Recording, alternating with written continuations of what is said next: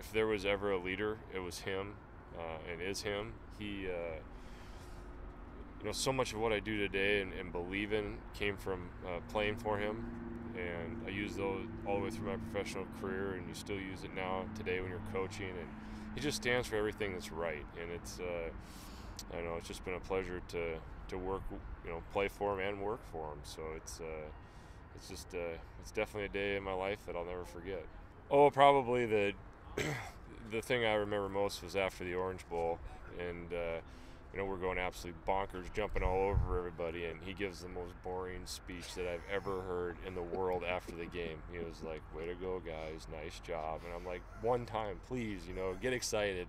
And he didn't, and I remember getting back to the hotel and getting on the elevator with my parents, and he's already got some scouting book out, getting ready for the next year. It's just like he had his process, and nothing was going to stop him, no matter what success he had. You could probably tell with all the buildings going up everywhere, and I kind of always felt like that probably was his final stamp, leaving to have all the facilities in place, the best in the country like they've always been, and I think he was on a mission to get everything set before he said, "See you later," and well, there you have it.